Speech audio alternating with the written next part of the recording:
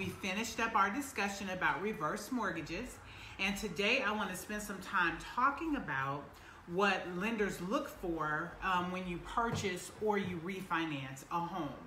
Now, many times people think of buying a home, and so they talk about their down payment, they talk about their credit score. When they're trying to refinance, they're also thinking about credit score. They're thinking about maybe what the interest rate is, and they may be thinking about an appraisal, right? And so those are all things very important to any mortgage, right? But there's one thing also that people don't really talk much about, but it's just as important as all of those other things, okay? And so in the mortgage industry, the thing I'm talking about is called DTI. Now, over the last 2 weeks, I've taught you a few mortgage acronyms. We learned that an ARM stands for adjustable rate mortgage, right? And we also talked about PITIHOA. Stands for principal, interest, taxes, insurance, and homeowners association fees. Do you remember that? We talked about that in the last weeks, that's what PITIHOA stands for. These are all things that make up a traditional mortgage payment. So the P and I, principal and interest, are determined by the loan amount and the interest rate that you get, right? And so the T and I is the taxes and the insurance, okay? So the taxes that you pay are determined by the state, the county, or whatever municipality that you live in, right? And then the I, the insurance, is determined by the insurance company. And so that's going to be based on wherever you live and what the normal fees are for a house your size. So that's how the PITIHOA is determined. And then, of course, if you have an HOA, they determine what that fee is, okay? So the PITIHOA is important and is also related to the DTI, okay? Now, DTI means debt to income ratio, all right? And the reason that the DTI is important, because like your credit, your debt ratios determine the overall risk of the mortgage transaction, right? So your DTI is made up of two numbers like a fraction. A traditional loan wants you to have a debt ratio of 30/42, all right? That's the fraction. So the top number is your housing debt ratio only, and the bottom number determines your housing and overall debt ratio. So how do you know what your debt ratio is and if you fall into that 30/42 range? Well, the first thing you need to do is determine what your income is, okay? So remember in our budgeting conversations, we've talked about how people get paid. We said some people are paid monthly, some people are paid weekly, some people semi-monthly, and some people bi-weekly. Well, when qualifying for your mortgage, we have to determine what your monthly gross income is first, okay? So remember, gross income is the total amount that you get paid before taxes or any other deductions come out, right? So let's say your gross monthly income is $4,000, right? So $4,000, now we need to determine your DTI. So this is how we do it. So we have the income of $4,000. The top number in that fraction is determined by your housing expense only. Your housing expense is the PITIHOA, all right? So in this example, let's say the housing expense or the PITIHOA is $850, all right? So in order to get that top number, you take the $850 and divide it by your gross monthly income. In this example, the gross monthly income is $4,000. So 850 divided by $4,000 is 21.25%, okay? So we're not gonna round that one up, so that would be 21%. So the top number of your DTI in this example is 21%. Now the bottom number is calculated by using all of your monthly expenses. So that's your housing expense, remember that's the PITIHOA, plus any other mortgage that you have, any of revolving debt that you have on your credit report, and any installment debt that you have on your credit report. So that's all of your credit cards, like I said, any other mortgages, that's any other student loans, anything like that. So we add up all of those monthly payments, and that's how we get the bottom number. Now, sometimes people ask me when they're trying to get their DTI, they're like, well, do you count like childcare expenses and gym memberships? No. Childcare expenses, gym memberships, insurance premiums, utility payments, none of those are included in that bottom number, okay? So let's say you have a car note, student loans, credit card debt, and they all add up to $700, okay? So then we add the $700, because that's all of your other debt, and then we add that $850 PITIHOA, all right? And that total is $1,550. So that $1,550 we divide by 4,000, our gross monthly income, and in this case it's 38.75%.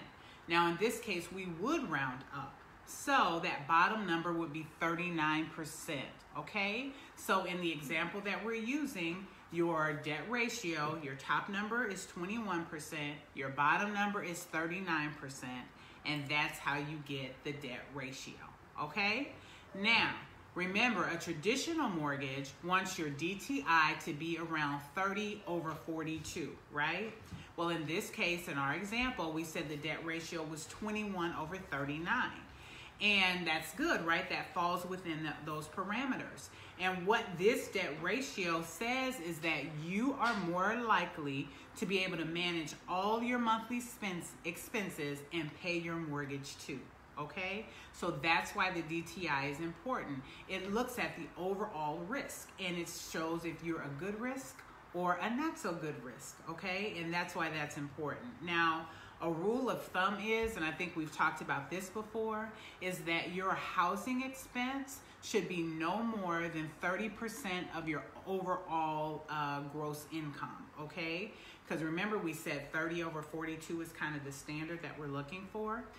So you should not want to have housing expense more than 30% of your gross income. Now that goes for whether you have a house or not. Even if you're a renter, you really want to try to stay within that 30% range, okay? Because again, first of all, it makes you a good risk or a better risk, right? And so your loan application is looked at more positively.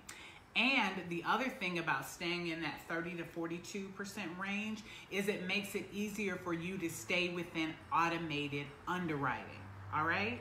Now, why is that important?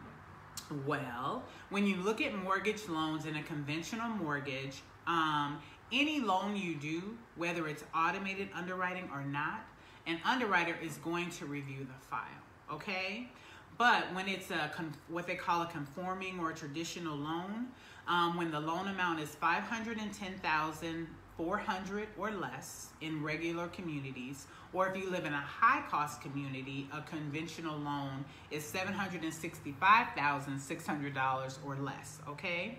So if you have a loan for those amounts or less, you can typically qualify for automated underwriting, okay? And the reason that's important is it's far less documentation that you have to provide, right? I don't know if any of you guys, or I'm sure you all have gone through a mortgage before and you're like, oh my God, there's all these documents I gotta send. They keep asking me to send one more thing. They keep asking me for an explanation.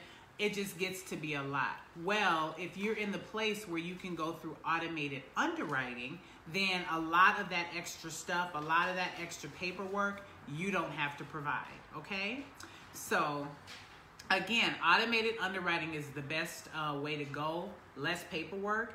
But if your loan is manually underwritten, that's okay. It doesn't mean that you won't get the loan. It just means it's gonna be more documentation that you have to provide, and sometimes it's more complex, and the underwriter has to scrutinize it a lot more. Why go through all of that if you don't have to, right? If you can go through automated underwriting, it just makes the process a lot more quick for you, okay? Now, what does it mean if your debt ratio is higher? than that 30 over 42. Does that mean that you can't qualify? No, not necessarily, okay? Because there's other things that you can use as compensating factors, right? Like if you had extra assets, that's a compensating factor. The better your credit score is a compensating factor. So if your ratios are just a little bit higher than that, it's not the end of the world. There are still ways where you can qualify, okay? And there are things that you can actually do. So if you're dealing with a purchase, for instance, in the purchase, say for instance, your debt ratios are a little high and your loan officer says, your debt ratios are high, you're not going to get the best rate or what have you. There's a couple of things you can do, right? Well, if you're purchasing a home, you can put down more money to bring down the PITIHOA payment and bring your debt ratios in line, right?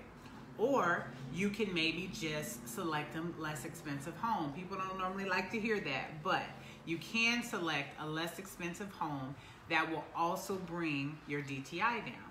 Now, if you're looking to refinance your house, you can also bring your loan amount down, okay? So that will help you to fit into the the DTI parameters that you want to fit into for refinancing your home, okay? All right, so, and one other thing too to remember, that in some cases, depending on how your loan is structured, you may be able to pay down or pay off some debt that will also bring your DTI in line, okay? So I hope that this is giving you a better idea of why DTI is so important and a better understanding of how that works as it relates to your mortgage, okay?